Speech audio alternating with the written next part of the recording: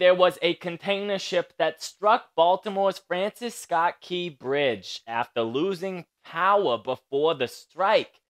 Yes, apparently a Mayday call was issued by crew members on the ship that crashed on Tuesday, and it may have helped save lives, Maryland's Governor Wes Moore said at a press conference hours after the bridge collapsed. The advance warning allowed officials to stop the flow of traffic so that more cars were not on the bridge during the time of the collision.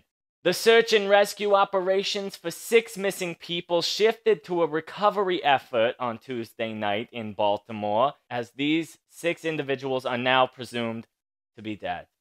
This is terrifying. The footage is scary.